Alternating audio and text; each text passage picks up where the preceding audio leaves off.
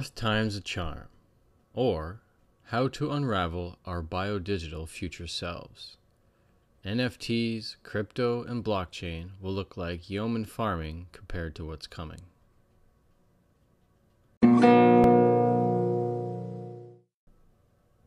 Quote, conclusion.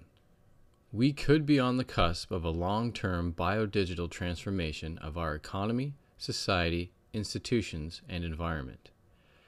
This biodigital convergence could disrupt the way we produce and consume goods and services, relate to one another, maintain and augment our bodies, acquire and process data, make decisions, and manage our place in ecosystems. End quote. And that was taken from an article from the Government of Canada website titled Exploring Biodigital Convergence. Imagine being able to analyze your dreams upon waking using your Neuralink, or getting hyper-personalized health data streamed from your AI doctor's data center in the cloud, or monitoring your home security from your palm. Okay, those last two are almost here, and that last one has arrived. All of those exist in some form today. Let's back it up. After the agricultural revolution and before the first industrial age, as armored knights were at the height of perfecting their art, gunpowder weapons shot onto the scene. Today, as constantly connected citizens are at the height of their content consumption, AI weapons have burst onto the scene. Right when we think we have it all figured out, boom.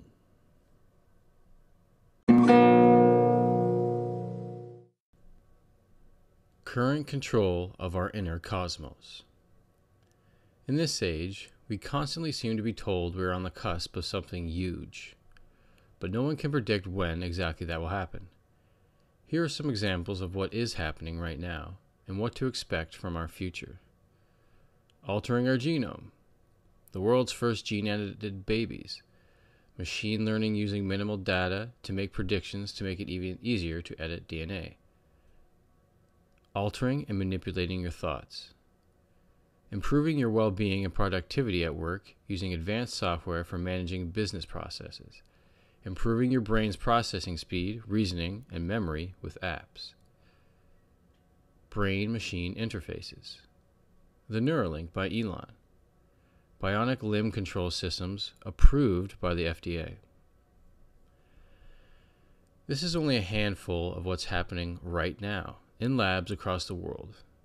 Who knows what else is being worked on in privately contracted secret access programs that we will never hear about.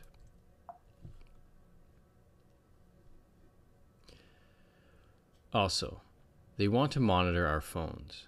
Why wouldn't they monitor our bodies once we merge with tech? Terrifying.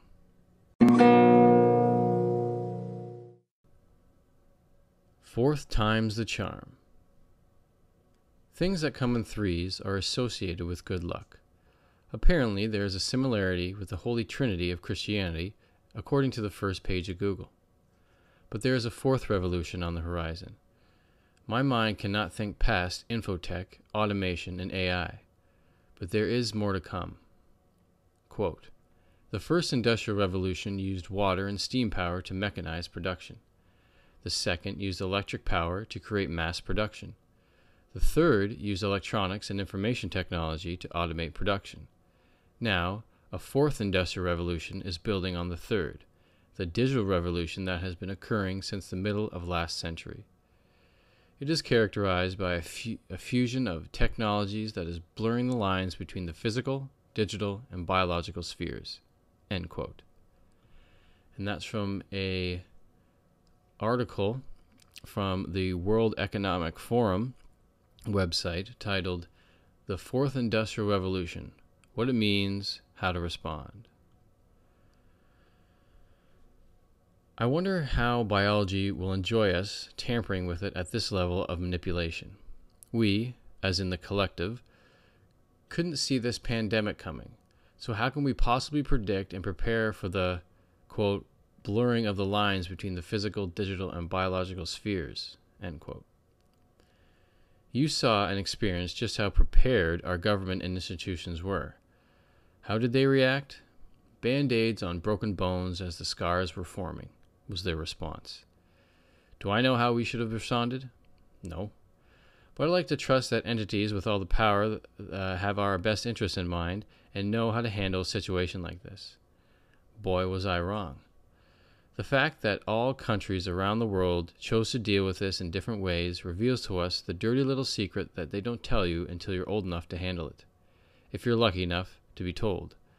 And that is, no one really knows what's going on, and that's terrifying.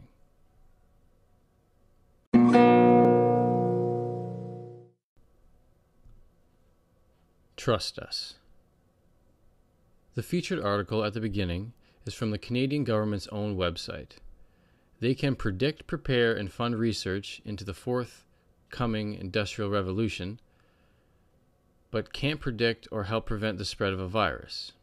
Shake my damn head. If one were conspiratorial and distrustful with their government, which is more and more people every day, one would think this is a terrible idea to be investing our time and money and resources into. Or at least, one would want to have transparency while this is all going down.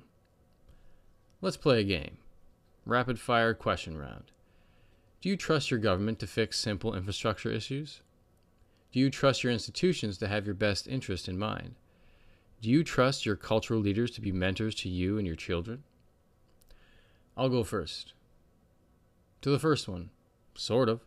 Eventually roads and buildings get fixed, but I sure do hate the traffic. To the second one. Not so much anymore. In education, tuition was not reduced when you still had to go to school online. But what exactly were students paying for? To hand in assignments on time while almost no learning was done. And to the third question, not even sure what a cultural leader even looks like these days. Who do we have to look up to and to strive to be like? Athletes? Maybe Gable Stevenson, the Olympic gold medal winner in heavyweight wrestling. But the Olympics are trash anyways. This past 6 years have been a masterclass in personal sovereignty and freedom versus safety and security for all. I'm not asking you to take a side, but it's pretty obvious they, and by they you can insert any institution of power, is forcing you to take sides. Not taking a side is taking a side against the other sides, apparently. Quote, Twitter seems to be gangs of people trying to out-extreme one another. Attempting to be fair and balanced these days and trying to see both sides simply means you're hated by both sides for not totally agreeing with them. Even asking a question is seen as a threat. Scary. And that's a tweet from Ricky Gervais.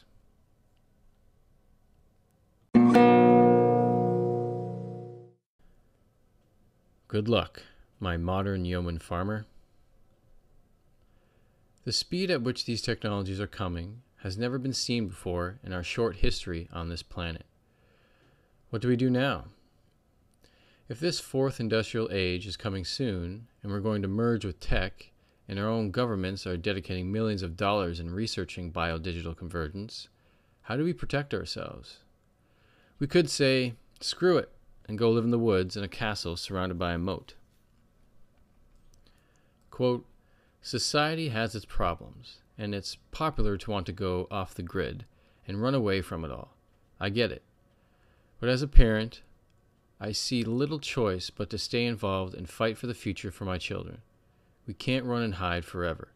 End quote. And that was a tweet from Mark Allen Bovair. Doomer or revolution fighter? Stay and fight. But what does fighting even look like? I don't mean taking up arms like the yeoman farmers against the armored knights did. I don't believe we're there yet. Having skin in the game, becoming antifragile, solidifying and diversifying your talent stack, becoming a person that can't be canceled. These are the ways in which we can fight back and get the future we actually want for ourselves instead of the future that is forced upon us with no room for exceptions or compromise. If you made it this far, I know you're fascinated with our many possible future paths. Me too. This can be hard for one person to unpack, so I encourage you all to leave a comment and help me unravel this age that is upon us. Thanks for reading, and thanks for listening. Talk soon.